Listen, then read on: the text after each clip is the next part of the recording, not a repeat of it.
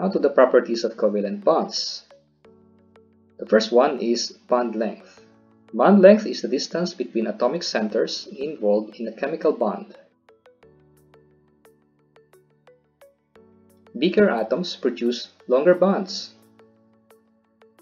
If we are to compare the bond of carbon with halogens such as fluorine, chlorine, bromine, and iodine, we will notice that as we go with increasing atomic size, the bond length also increases.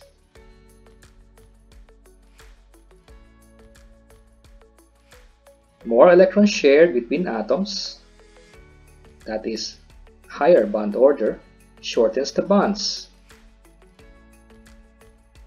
Single bond is much longer if you will compare it to double bond, and triple bond is very short.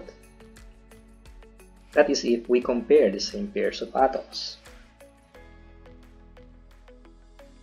The nearer to the nucleus, the bonding orbital, the shorter the bond. We should know that s orbitals are much closer to the nucleus compared to the p orbitals. And so, if there are more s character in your bond, the bond tends to be shorter. What does s character mean? As you know, sp3 hybridized orbitals contain 3 parts p and 1 part s. This is about 25% s.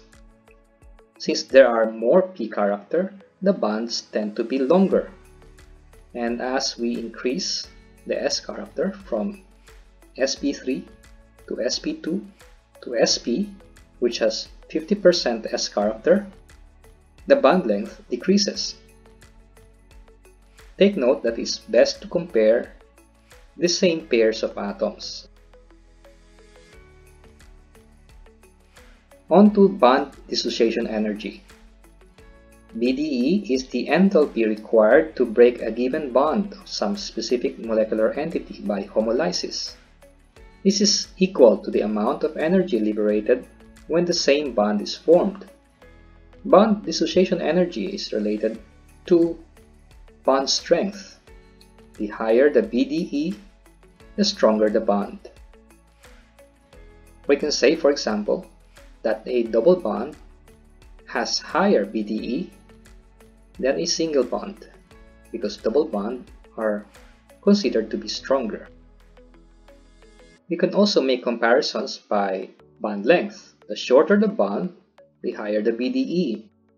So for the case where there is more S character to the bond, it will be shorter and the bond dissociation energy will tend to be higher.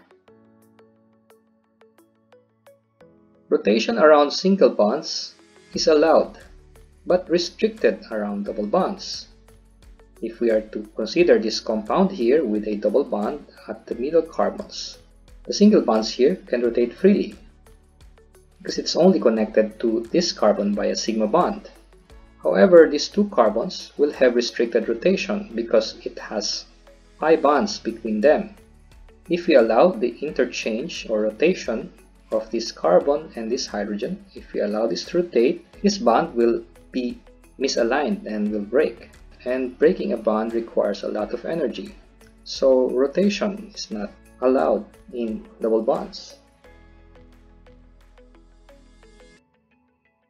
Bond angle is the angle between two bonds to an atom. Now electrons repel each other according to the valence shell electron pair repulsion model. If there are only two groups of electrons around a central atom, these electrons will tend to be as far apart from each other as possible, and in an sp hybridized carbon, this bond angle is 180 degrees. For an sp2 hybridized carbon, the bond angles are about 120 degrees. For an sp3 hybridized carbon, the bond angle is around 109.5 degrees to accommodate all the 4 electron groups around the central atom. Now, if non-bonding electrons are present, it will repel more.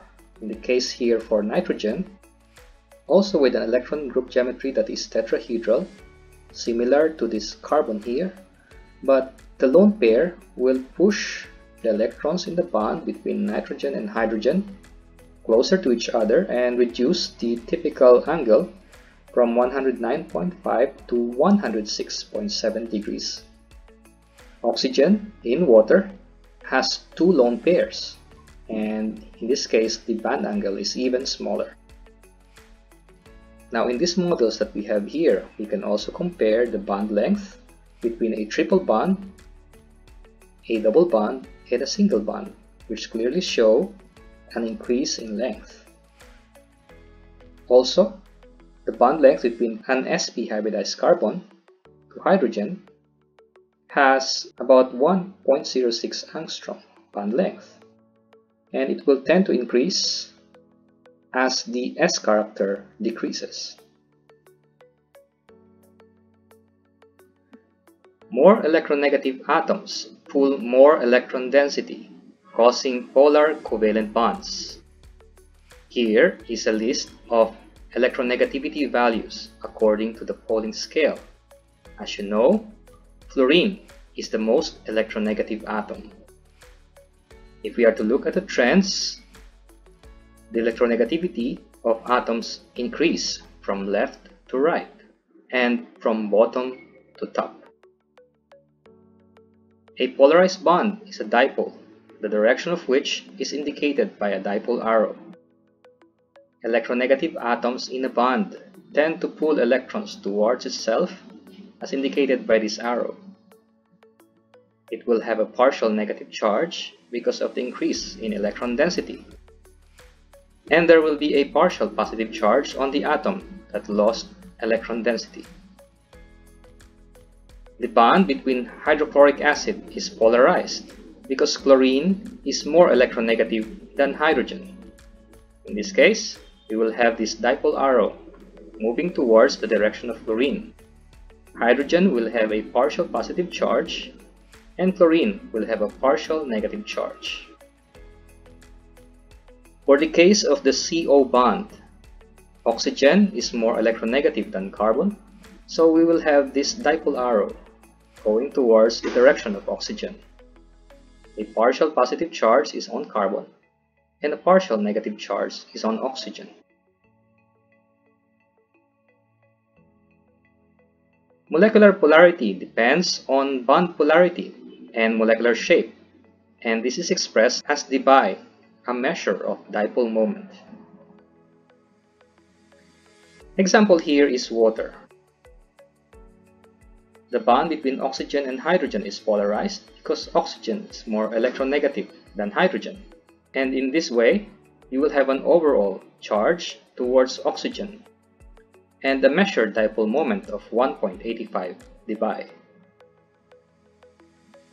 Carbon dioxide is a linear molecule. There's a dipole moving towards the direction of the oxygen atoms. And since this dipole can cancel each other, carbon dioxide has a dipole moment of 0 dBi.